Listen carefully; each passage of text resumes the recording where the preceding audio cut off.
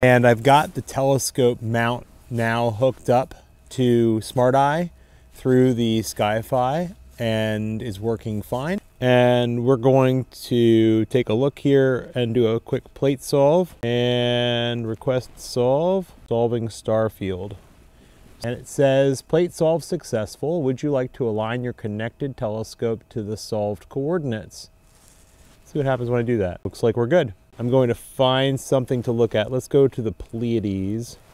There it is, the Pleiades. And I'm going to say go to Pleiades.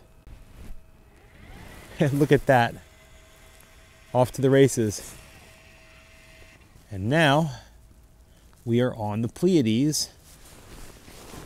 So what I'm going to do next is we're going to go back to SmartEye.